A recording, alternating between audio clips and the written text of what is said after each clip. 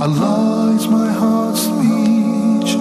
Your mercy is what I beseech. Keep in my heart your remembrance, and in your deen allow me to advance. Help me in my quest.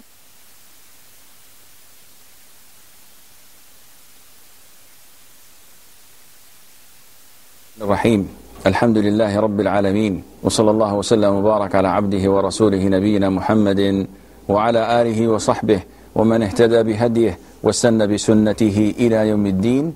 أما بعد, Assalamu alaikum wa rahmatullahi wa barakatuh, and welcome to this new episode of Ask Huda, being broadcasted to you live from Jeddah, Saudi Arabia. And the first question for tonight's episode is from a sister who did not mention her name.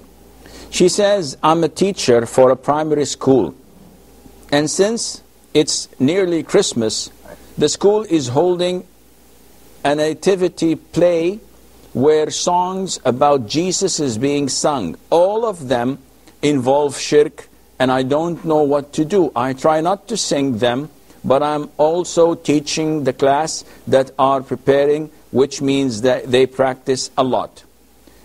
First of all, in Islam there is no compromise. So once you know the ruling, there isn't such a thing as embarrassment or I don't know what to do. It is as simple as drawing the line. What is the ruling for a Muslim to celebrate Christmas? It is totally prohibited. What is the ruling on aiding Christians to practice or to celebrate their festivals? It is totally prohibited, because these festivals are part of their religion, and by us helping them or congratulating them or celebrating it with them, we are imitating them. And some scholars say that this nullifies Islam, and it is an act of apostasy that people must avoid. Therefore, you have no excuse, none whatsoever, in participating in such an event or such a play or Christmas carols or teaching them, though they're children. Yet this is falsehood that a Muslim cannot participate in and must not join or be part of. So if it means that you have to resign your job, so be it. But you have to make it clear that this goes against your religion, and hence you cannot be part of it. Dr. Faisal from Saudi Arabia.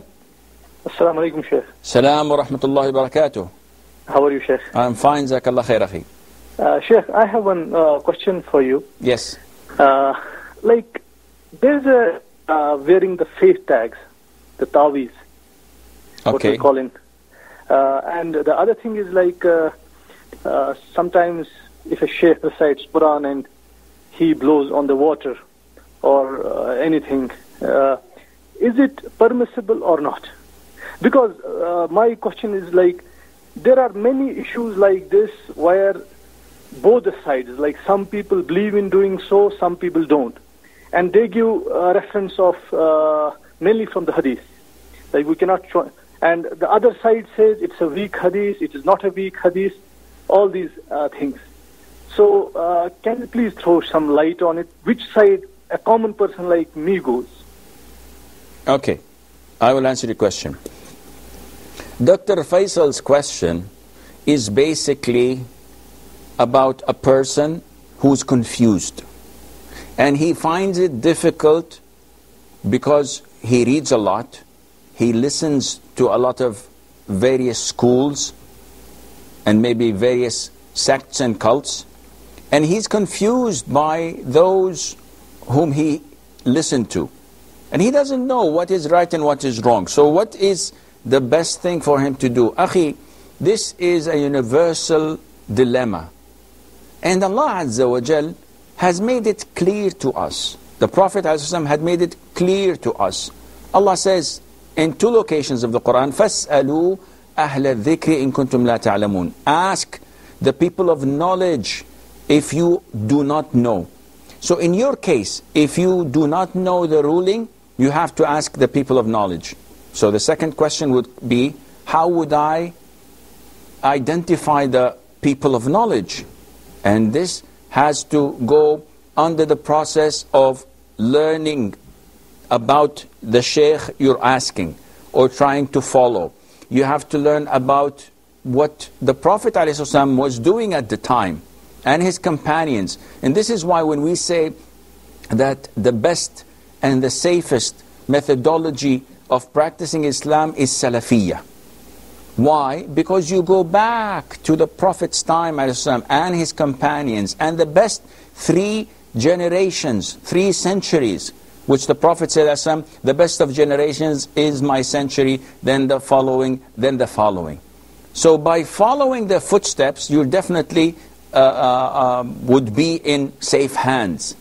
So you have to identify the scholars. And the scholars usually have a number of characteristics that you cannot miss. They have to be knowledgeable. They speak about the Quran and the Sunnah. And if they don't know Arabic, then they're not scholars. With all due respect, you can know a lot of things, but if you do not know Arabic, you are depending on a translator. You are depending on a translation. But you're not relying or depending on the Quran and the Sunnah, to the sources, because you're unable to understand them. The Shaykh has to be a person with good moral conduct, good akhlaq.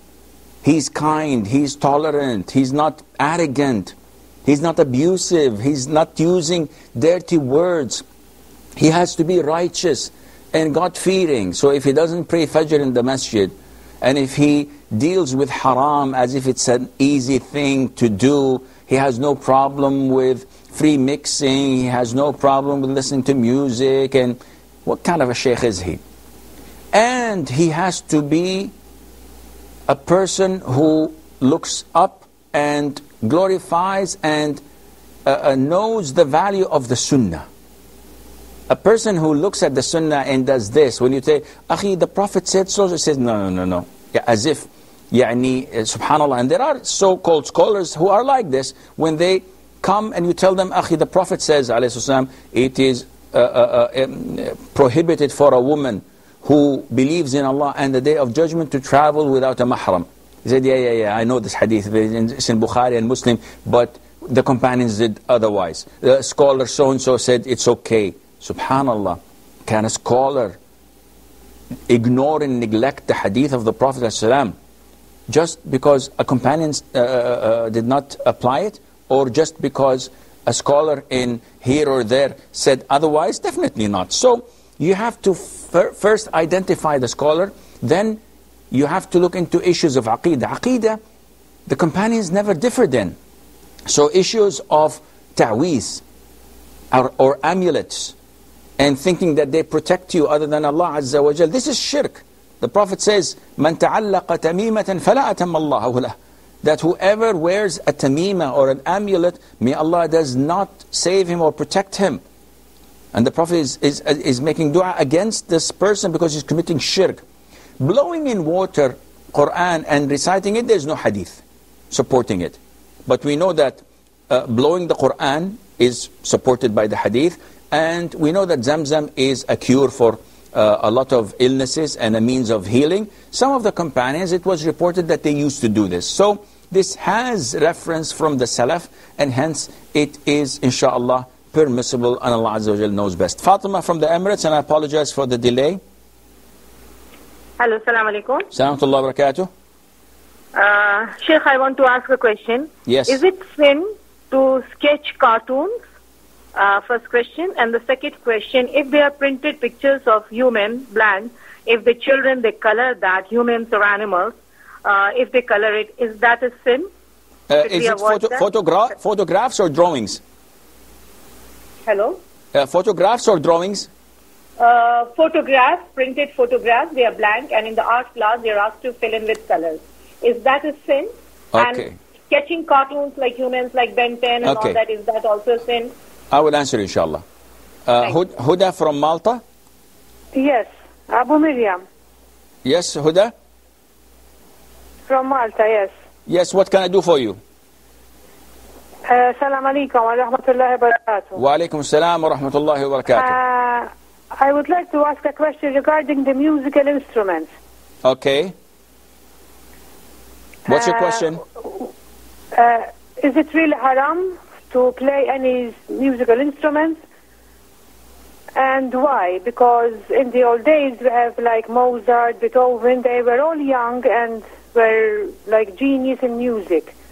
So my question is, if it is haram, why did Allah give them this gift? Good, something good to write music? Okay. I will answer. Any more questions? That's it. That's all. Okay, I will answer. And I would like to thank you for the Huda programs. I watch them and they are all very nice and interesting, and I have learned a lot. Alhamdulillah. From all the programs. Alhamdulillah. Jazakum Allah khair, and I will answer your question. Barakallahu feekum. Thank you very much. You're welcome. Fatma from the Emirates, she's saying, what's the ruling on sketching cartoons? The Prophet ﷺ, and this is why it is essential that you connect everything we do or say to the Quran or to the Sunnah. Because we believe Islam is a way of life. And it is not something that is man-made. It is something that is divine. It's the law of Allah Azza wa Jal that must be continuous till the day of judgment. And there's no other law than it. So when we come to a question like, what's the ruling on sketching cartoons? The Prophet said, alayhi salatu wasalam, أَشَدُّ النَّاسِ عَذَابًا يَوْمَ الْقِيَامَةِ الْمُصَوِّرُونَ. The most severely punished people on the day of judgment are those who draw. الْمُصَوِّرُونَ. Those who draw or make sculptures. So the Prophet is telling us that this is a major sin, one of the greatest and major sins in Islam. And another hadith, Allah Azza wa Jal would say that who is more transgressive than a person who creates like my creation? Let them create a piece of grain or barley. Let them do this if they can. They cannot. So drawing is totally prohibited in Islam, whether it's two-dimensional or 3D. So whether it's a drawing on a paper or you're making a statue or a sculpture of a human being, such as an animal, a human being, a living creature, that is, a fish, a bird, etc. A tree, it's okay. Other than that, it is no problem, insha'Allah Azza wa Jal. We have, I think, Ibrahim from Nigeria. Ibrahim?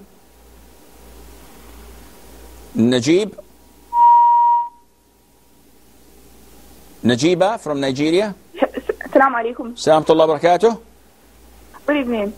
Yeah, good evening to you. I have two questions. Yes.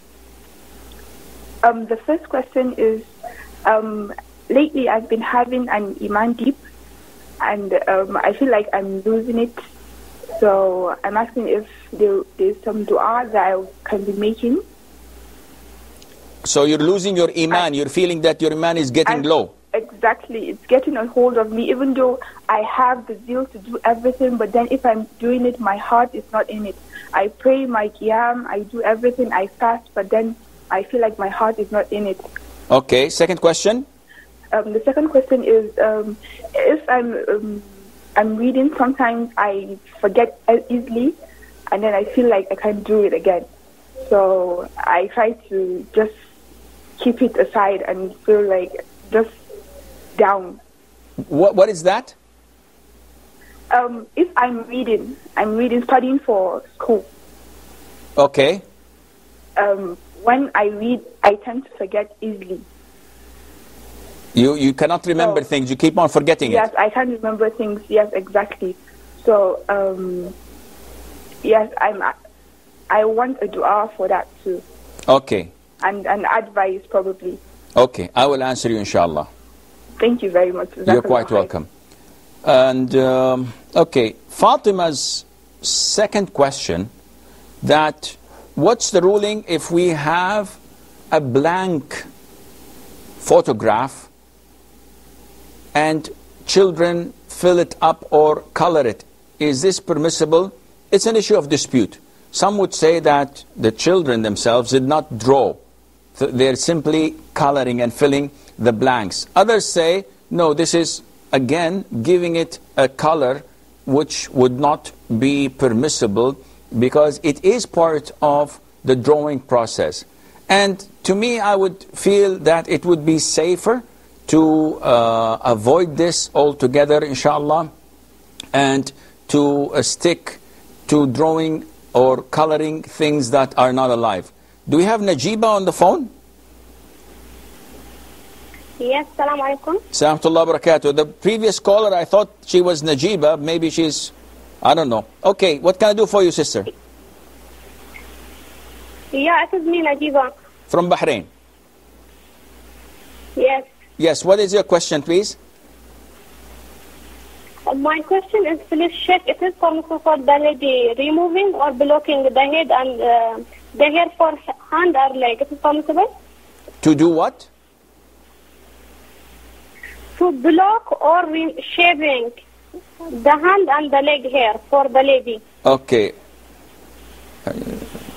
And my second question? Yes. Wearing jilbab or ikam, then is it permissible for open the eye? To wearing what?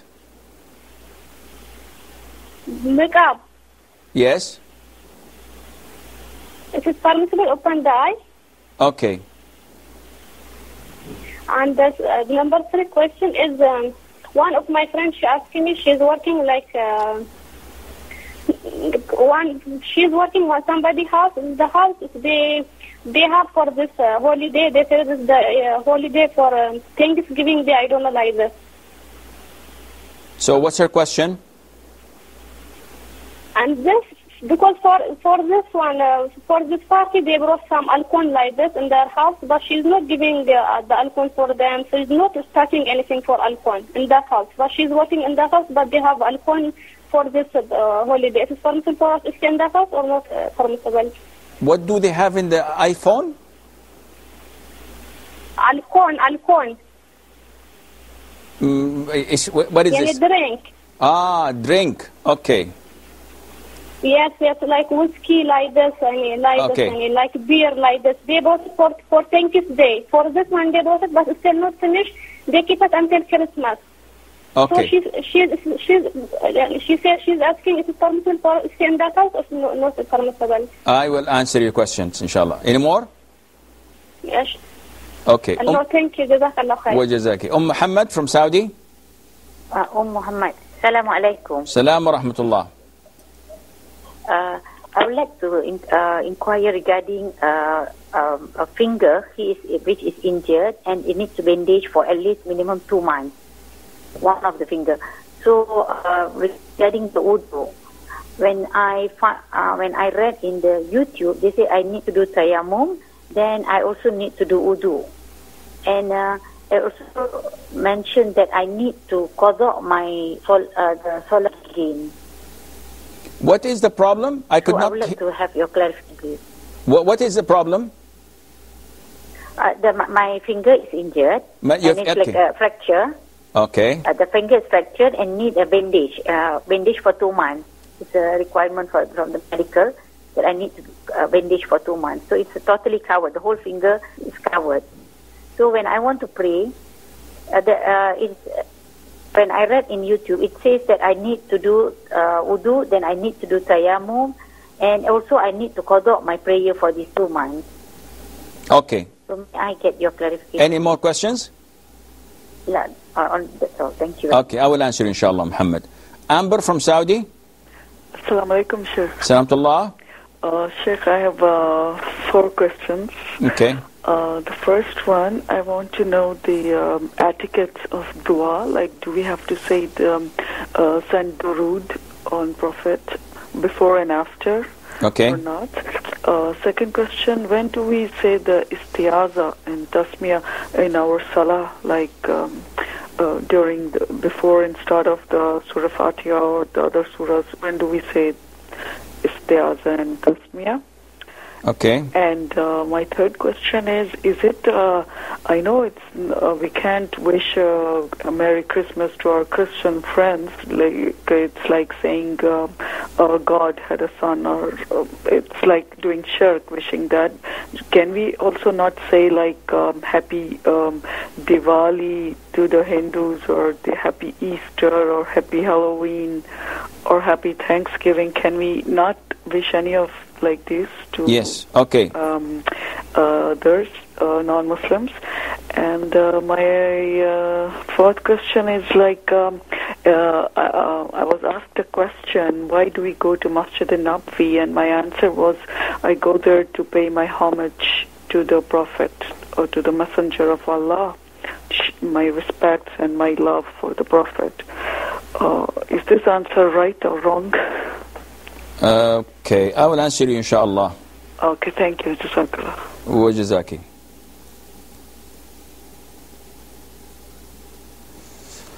And we have Jibril from Nigeria. Okay, I think we lost Brother Jibril. Huda from Malta, she says, now, the issue of music, is it really haram? Well, to answer this, we have to go back to the references. And in the Quran, there are 3 locations where Allah Azza wa Jal has prohibited music. And this may not be straightforward, but the Sahaba, they acknowledge this to be straightforward. For example, the verse in Surah Al-Isra, Ayah 64, Allah Azza wa Jal tells Shaitan, وَاسْتَفْزِزْ مَنِ اسْتَطَعْتَ مِنْهُمْ بِصَوْتِكَ, that provoke whomever you can with your voice.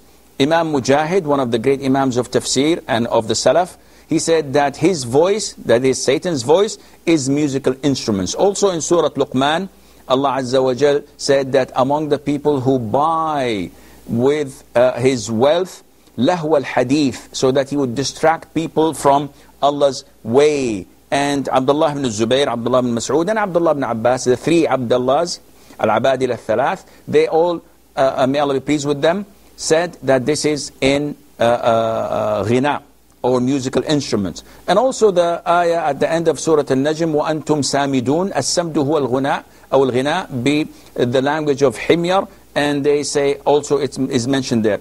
Regardless of all of this, it was reported in Sahih al-Bukhari, and also in Sunan Abi Dawood, with a connected chain of narrators which is authentic without any doubt, and it's sufficient that it is in al-Bukhari, that the Prophet said ﷺ, that there will be from my ummah people who would make haram things halal.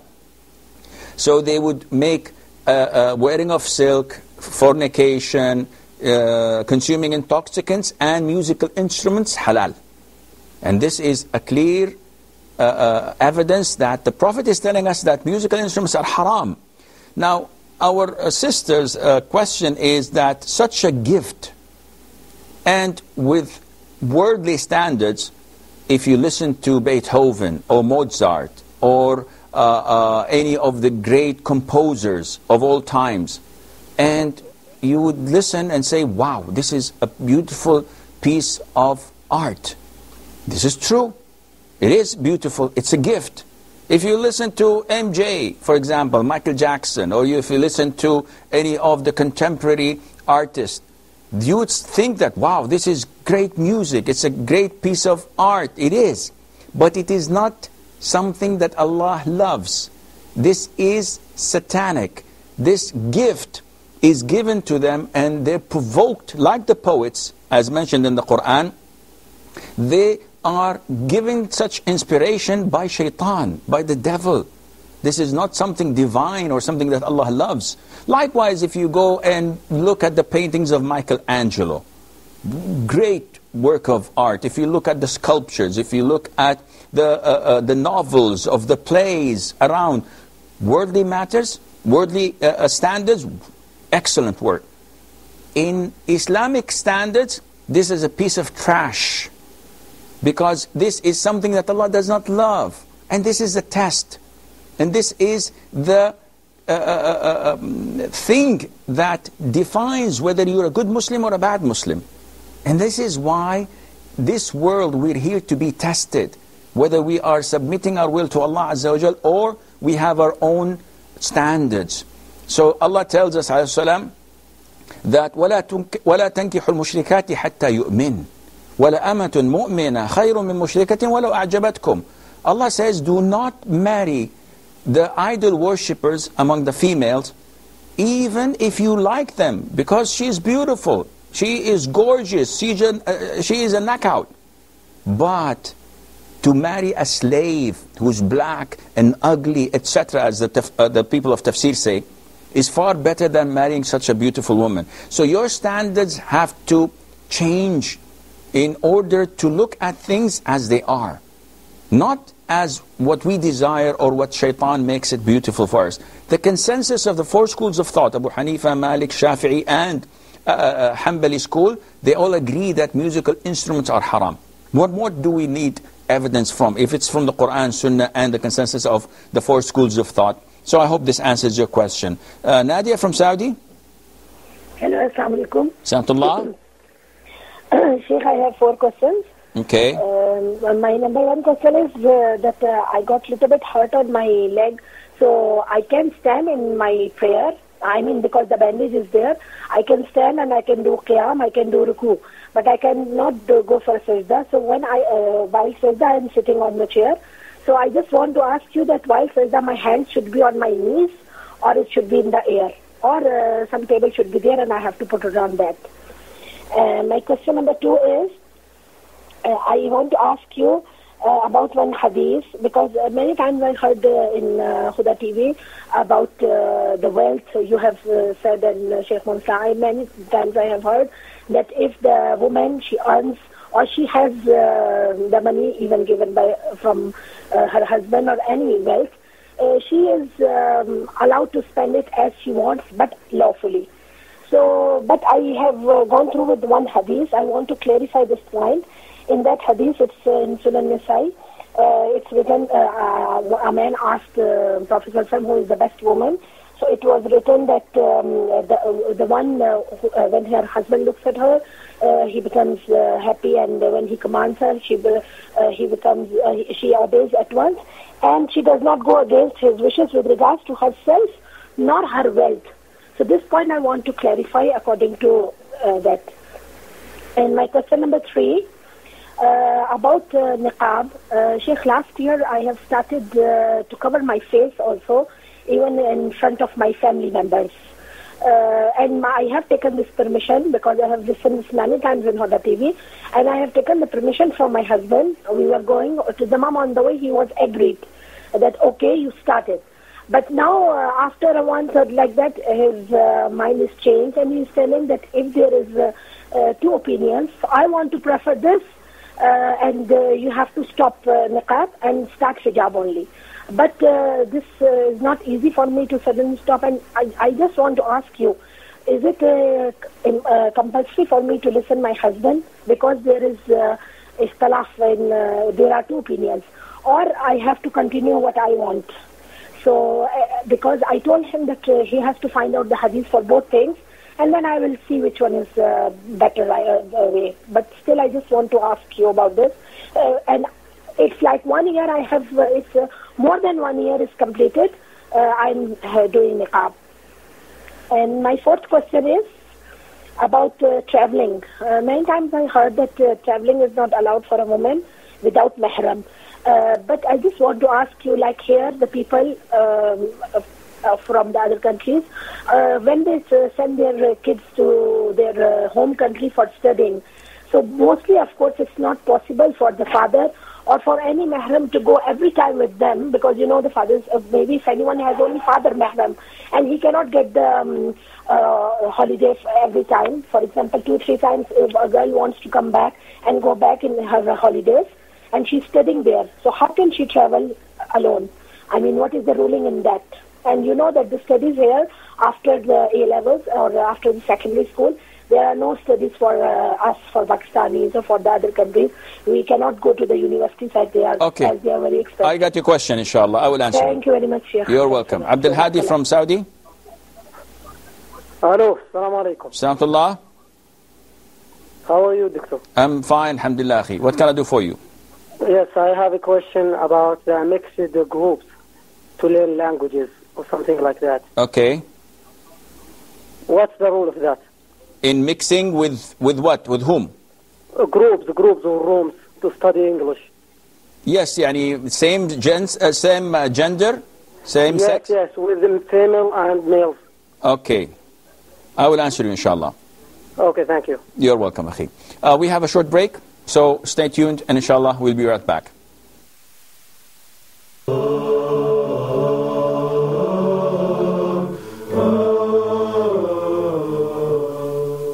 Zad's group present to you 3 of the best versions for Sheikh Muhammad Saleh Al-Munajjid in English language.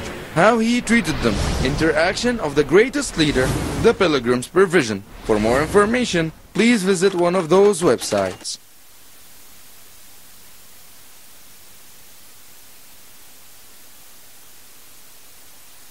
Assalamu alaikum wa rahmatullahi wa barakatuh. Today I'm going to talk about the book Interactions of the Greatest Leader. Today's topic is poverty. Poverty in Islamic legislation refers to lacking or falling short of basic necessities. So, anyone who does not have a quantity that satisfies him and his family is considered in poverty and among the destitute. Prophet Muhammad sallallahu alaihi wasallam fed the trial of riches for his nation more than he fed for poverty. He sallallahu alaihi wasallam said, "By Allah, it is not poverty about which I fear for you, but I fear in your case that riches may be given to you as were given to those who had gone before you, and that you begin to vie with one another for them as they vied for them, and that they may destroy you as they destroyed them." This hadith was reported by Al-Bukhari and also in Majmu' al-Fatawa.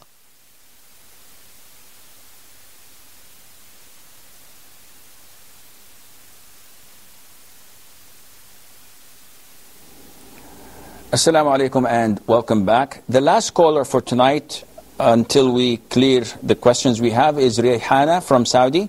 Assalamu alaikum wa rahmatullahi wa barakatuhu. Salam wa barakatuh. Sheikh, I have an important question today. Okay. A young couple, they are in love actually, they are medical students in Quaid College, and as soon as possible they want to do nikah because they know very well that it is haram to talk, and because they are in the same class, so daily they will see each other and they are inclined towards each other. So their parents are not free, as they are overseas, they are not free till March and April. So they don't want to, make all these things haram. So they want to do nikah, and their elder brother of the girl, can he be the wali for the girl and get the nikah done? And later on when the wali will be free, then they will do nikah again. It is their saying. So I am asking if it is halal, is it okay according to Quran and Sunnah? Is the father agreeing? Is the father agreeing to the marriage? Okay, I think we've lost Rehana. I will answer her question, inshallah.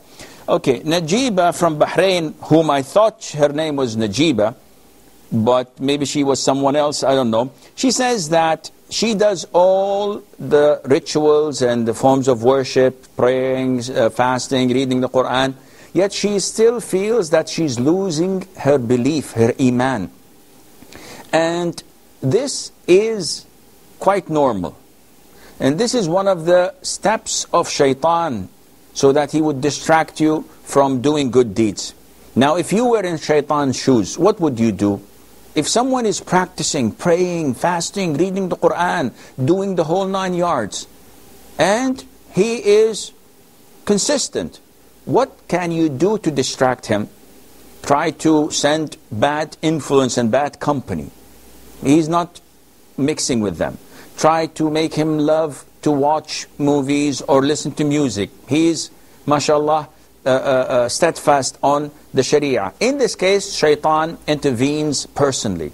He tries to blow his whispers in your ears that you're not finding the beauty of the salat, you're not finding the beauty of the Quran.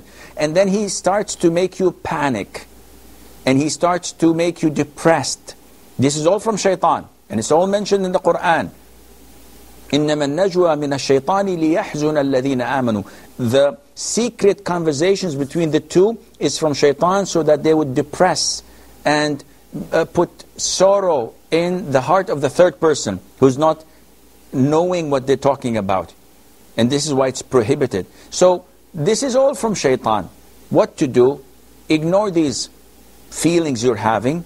Focus on perfecting your salat, on reciting more Quran, making more dhikr, listening to more lectures, surrounding yourself with righteous, practicing Muslims 24/7, and with the grace of Allah, a couple of months and it will all disappear, because you would reach levels beyond anticipation of shaitan, and then he would say to his soldiers, hold your horses. This is too much. She's going way up in good rewards and levels of iman. So let's give her a break for 5-6 months, and then we will try again. So don't worry about this at all, as long as you're staying away from haram and doing what Allah has ordered you to do. As for studying and losing concentration, being unable to remember, this is dependent on individual people. I have friends who could read books once and memorize it by heart. And I have friends that are not as clever or not as quick in memorizing. These are individual gifts that Allah gives to people. So all what you can do is work hard. Think positive and never give up. Even if you have to write down the things you read. Sometimes you read a page and when you reach the end of the page, you don't recall anything.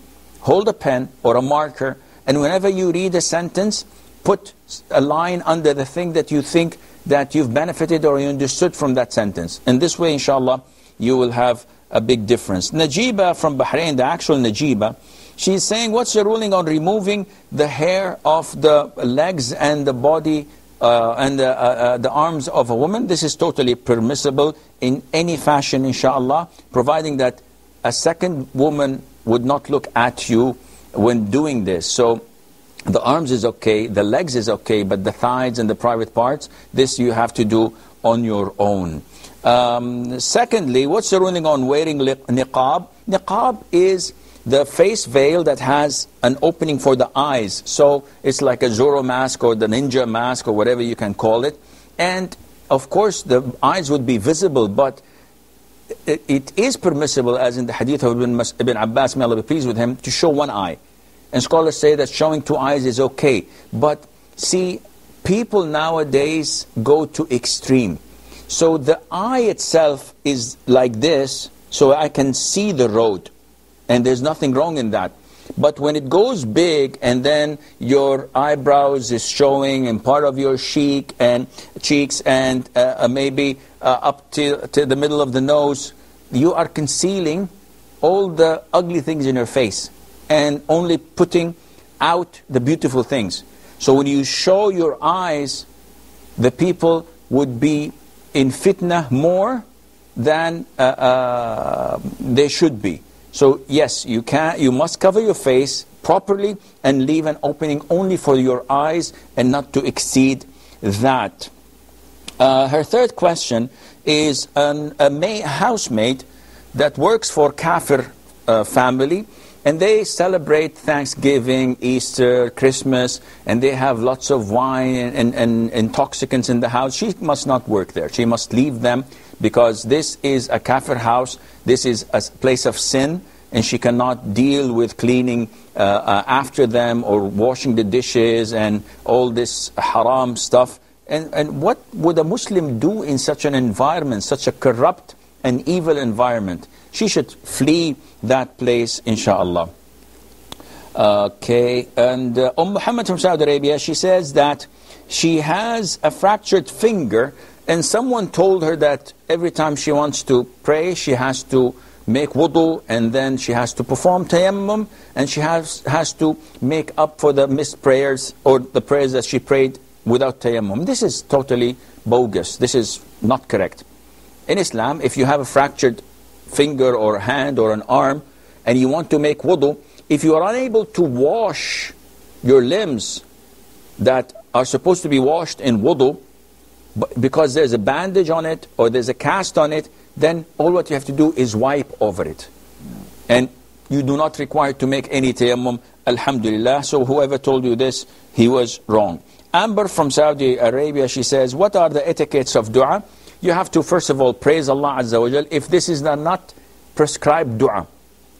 What do we mean by prescribed? There are du'as that the Prophet used to do after salat, before going to bed, after when going out of the home, like Bismillah tawakkaltu Allah wa la hawla wa la quwwata illa billah. So you say this as it is. You don't put anything before or after. But there are unprescribed du'as. So for example, after this show, I have to go and buy a car maybe. So I raise my hands, face the Qibla. These are all parts of the etiquette of dua. Praise Allah. Allahumma lakal hamd, hamdan kathiran tayyiban mubarakan fi. Then offer salutation to the Prophet ﷺ. Allahumma salli ala Muhammadin wa ala Muhammadin kama sallaita ala Ibrahim wa ala Ibrahim innaka hamidun majid. Then I go to my dua. Oh Allah Azza wa Jal, make whatever I'm going to buy a good car and with the cheapest price possible. That's it. And this should be done in all du'as that are not prescribed or not in sujood, etc. When do we say A'udhu billahi minash shaitanir rajim, Bismillahir Rahmanir Rahim? In prayer, you say it at the very beginning, once. A'udhu billahi minash shaitanir rajim. The tasmiyah, Bismillahir Rahmanir Rahim, you say it whenever you recite the Fatiha. This is recommended. Or you recite a new surah. But if you're going to recite an ayah, like Ayat al-Kursi, you don't recite the Fatiha. If you recite something from the middle of the surah, you don't recite the Fatiha. Only the basmala, that is. Let me rephrase that. You recite the basmala only when you recite a new surah from the beginning. But if you recite an ayah or a surah from the middle, you do not recite the basmala, Bismillah ar-Rahman ar-Rahim. Third question.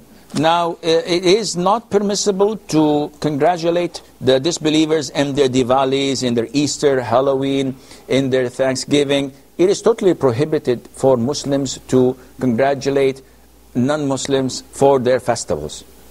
We do not congratulate them because this is falsehood.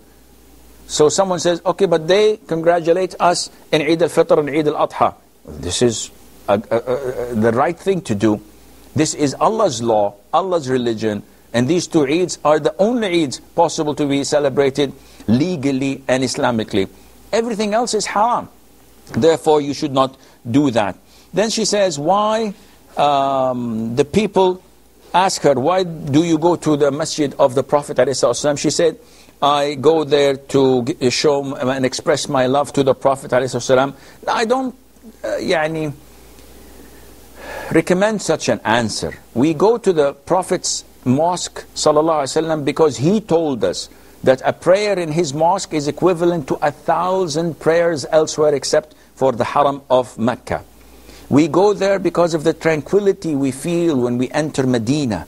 And we remember that the Prophet ﷺ and his companions lived and walked the same grounds we're walking. So it gives us a lot of iman boost, and it would get us closer to loving them and knowing them more. So this is the reason that we should all have. Nadia from Saudi Arabia, she says, I cannot prostrate except while sitting on a chair. So where should I keep my hands? And this is a common mistake. A lot of the Muslims, those who pray and prostrate on their chair, when they sit down, some of them do this, like Superman is flying. This is baseless. What are you doing? He said, no, I'm making sujood. No, this is wrong. You put your hands over your knees and you lean forward more than what you do in ruku' usually. This is the sunnah, and this is what the scholars say. But to put it in the air like this, or some people put a pillow, this is all an innovation. Secondly, she says the hadith of the Prophet ﷺ, when he said that the best of women are those who, when you look to her, that is your spouse, that she pleases you and she never goes against what you say, and she obeys you, and she never goes against you, neither in herself nor in her wealth. So she says, can't a woman spend her wealth without the permission of the husband?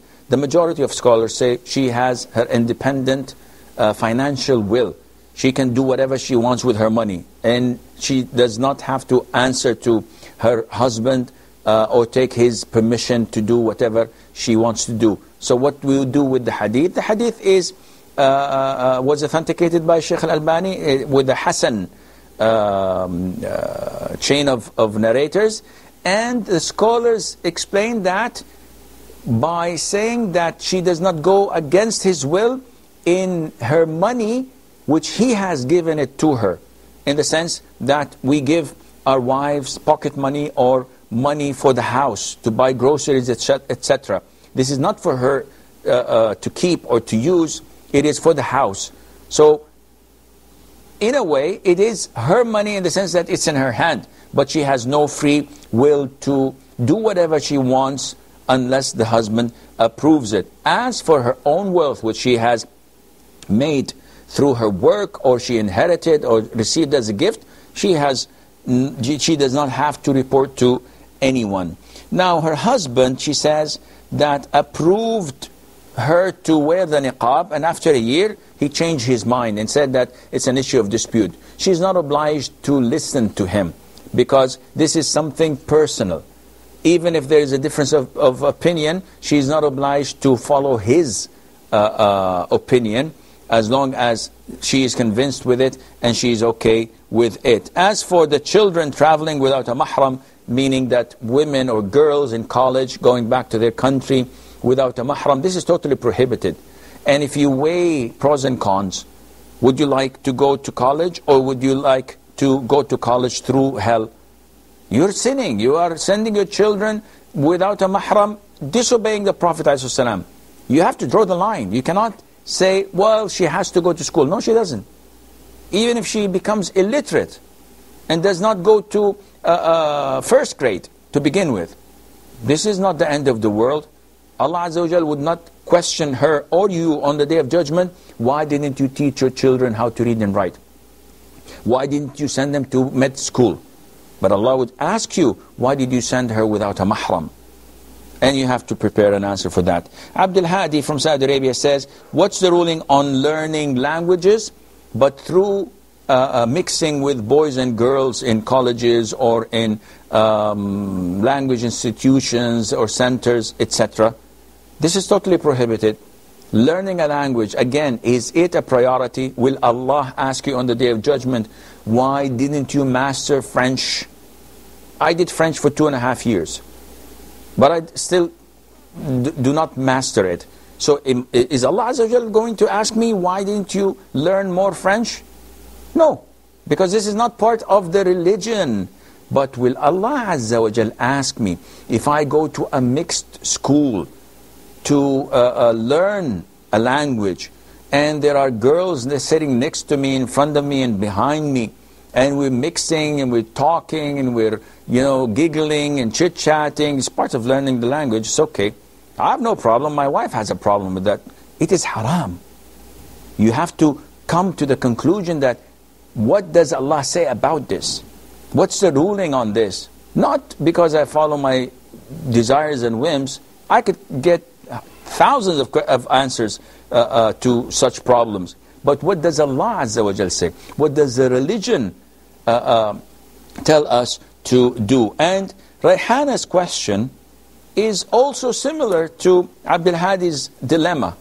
See, when you have mixing between boys and girls, sparks start to fly, and fire is inevitable to ignite. This is human nature. You cannot put a boy next to a girl for 6 or 7 hours every single day and say, MashaAllah, Tabarakallah, nothing had happened. There's something wrong in their hormones, whether hers or his.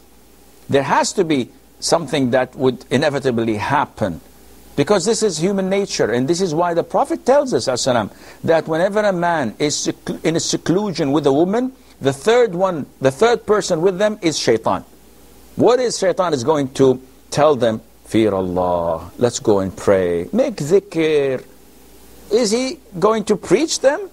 He's going to try his level best to lure them to fall into sin. So this, as in Rihana's question, a couple, a boy and a girl, fell in love. They go to med school in Kuwait. What do you expect? So now they're afraid of going into haram. They want to get married. Okay, that's good. But to get married, you have to follow the procedure in Islam, which means that you cannot get married if the guardian of the girl does not approve. And who's the guardian? Her brother, her cousin, her uncle? No, her father. As long as her father is alive, it is his say. If he gives the green light, he says, yes, I approve the marriage, then in this case, he has to propose to the boy personally by saying, I give you my daughter in marriage. And the boy says, I accept her marriage to myself. In the presence of two Muslim male witnesses, the marriage is done. Of course, with the consent of the girl. But if the father is back home, okay, can we make the marriage through him authorizing the elder brother of the girl who lives in Kuwait? The answer is yes. If he gives a written power of attorney to his son, then there's no problem. The son goes to the court with the written power of attorney, two male Muslim witnesses, and they do this procedure. But if the father does not agree and says, no marriage this year or next year, you have to wait until you finish your med school, then there cannot be any marriage. Sheikh, but they love one another and they're afraid of falling into haram. We cannot break the rules. The Prophet said that there is no marriage valid without the guardian or the approval of the guardian and two male witnesses. So if she marries with her brother's consent, this is not a valid marriage and they're living in fornication. So, subhanallah, Allah is protecting the boys and the girls from falling into sin, but we are digging a deep hole for them and telling them not to fall. We're throwing in the middle of the ocean, telling them not to drown while keeping their hands tight. No, this is not the right way of doing it. Hussein says, is it allowed for me to wear pants? So basically speaking, he says that men, when they wear pants, it's tight, but not skin tight and not really loose. It's in between. When they prostrate and bow, inevitably the buttocks may be exposed in the sense the shape of it. So what's the ruling of the prayer? The prayer is totally valid. The majority of scholars and schools of thought say that as long as the awrah is covered, the shape is inevitable. It has to show. So it is permissible to pray with pants. Umran says, is it allowed to work in cement manufacturing company? Cement manufactured might be used to building wine shops and temples. The issue of might is not the norm. You produce and manufacture cement, and this is generally used in everything that is halal. Maybe there's a 1% possibility of being in haram. This is not to your knowledge, so you're selling a halal product, like those who provide electricity power or water or whatever. They can also use the same justification and say, we will not work, and this is not a right thing to do. Mu'in says, is it allowed to compel a kafir to accept Islam? Definitely not. It is not permissible at all to force a non-Muslim to accept Islam. What does Allah want from someone who doesn't want to accept Islam? What do we want from someone who does not believe in Islam, to force him at gunpoint that you have to accept Islam? No, this is totally prohibited and not permissible, and Allah Azza wa Jal knows best. This is all the time we have. Until we meet next time, I leave you fi amanillah. Wassalamu alaikum wa rahmatullahi wa barakatuh. Allah is my heart's speech. Your mercy is what I beseech. Keep in my heart